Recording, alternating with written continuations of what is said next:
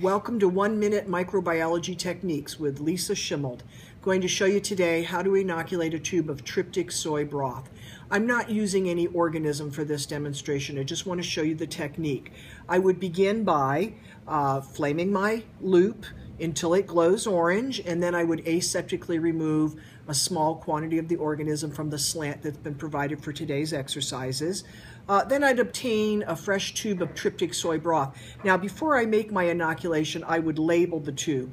I've written on here my name, my lab section, the date, and the name of the organism. And because I'm not using one today, I just wrote no bug on the tube. When I label tubes, I like to label above the broth so that my writing doesn't obscure the growth that will have taken place in the broth. All right, so I've got some organism or pretend organism on my loop. I would remove the cap from the broth, flame the tube, the lip of the tube for just a moment, and then I would go into the tube with my loop and just give it a little swish. Swish it around a bit. Don't get too upset if not everything comes off of the loop. Flame the lip of the tube again. Replace my cap. Put my tube in a test tube rack, and let's not forget to flame our loop one last time before we put it down.